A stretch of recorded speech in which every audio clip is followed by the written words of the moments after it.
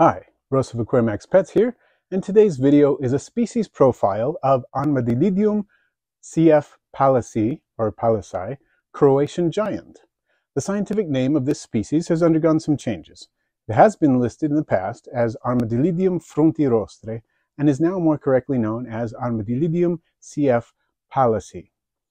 The CF stands for the Latin conferre, which means to compare or to confer. It is used when specimens or populations, like the stock in the hobby, appears very similar to a species, but it has not been scientifically established that it is indeed that species. So we know that the Croatian giants in the hobby look very similar to Armadillidium pallasii, but we cannot definitively consider it to be that species, at least not yet. Croatian giant is just one locality of whatever species it actually happens to be.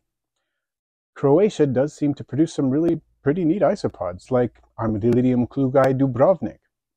I've kept the Croatian giants for a couple of years, and in my experience, they have not proven to be particularly gigantic.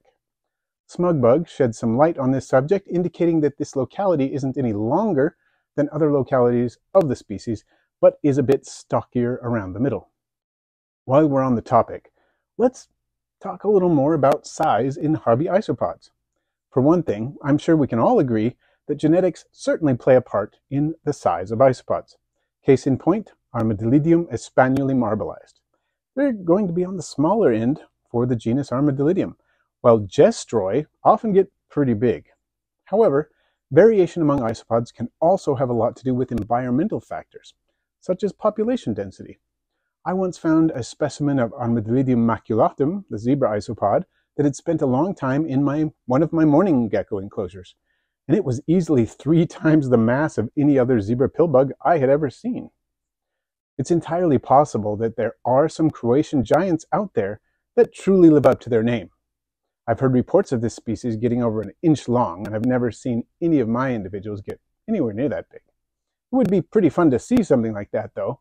So if any of you know of or have any specimens of that size, please let me know about it down in the comments.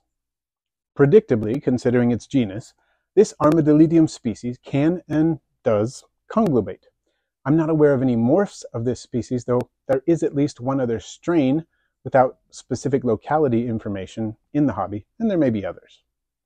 Croatian giants seem moderately prolific for Armadillidium. They don't seem nearly as prolific as Armadillidium paracai, for example, but they do all right. Before we get into husbandry for this species, allow me to shout out my patrons on patreon.com. This channel exists because I love to interact with and learn about all sorts of wonderful creatures, and share that information with you here on YouTube. As much as I love it, it does take time and resources, and my patrons help keep me going. Many thanks to my patrons.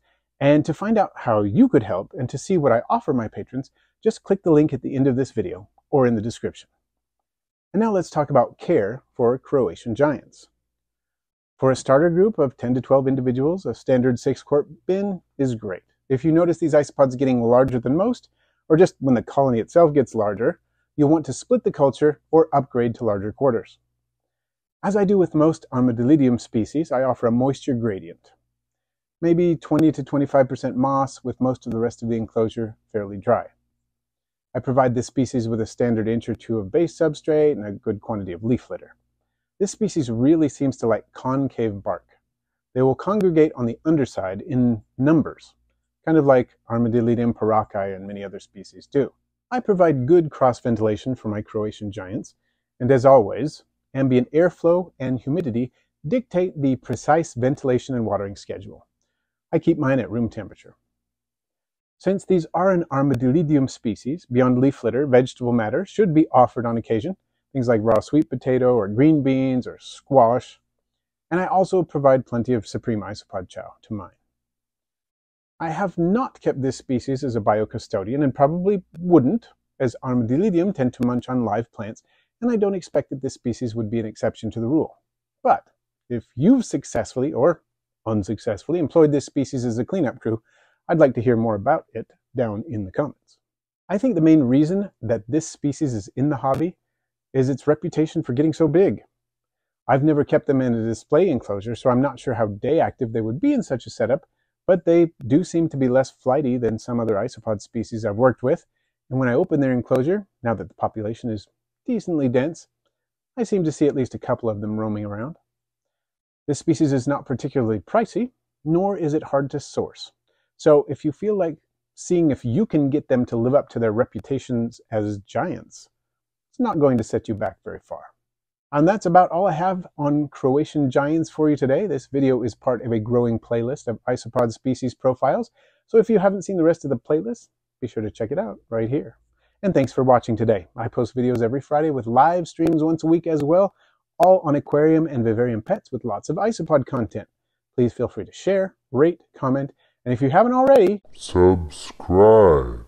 And then tap the bell for all notifications so you don't miss my next video.